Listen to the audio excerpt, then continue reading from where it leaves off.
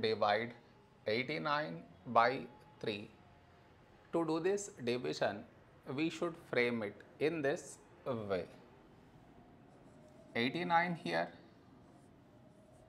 3 here. This is your step 1. Next, here we have 8, here 3. A number close to 8 in 3 table is 3 2s 6. Now we should subtract, we get 2. After this, bring down the beside number, so 9 down, so 29. A number close to 29 in 3 table is 3 9s 27. Now we subtract, we get 2. After this, no more numbers to bring it down. So what we do is, we put dot, take 0, so 20.